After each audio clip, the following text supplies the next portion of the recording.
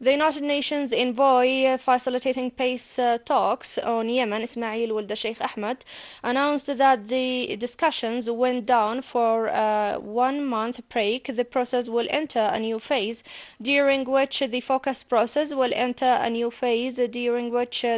will be on working with each side separately to characterize the price's technical details.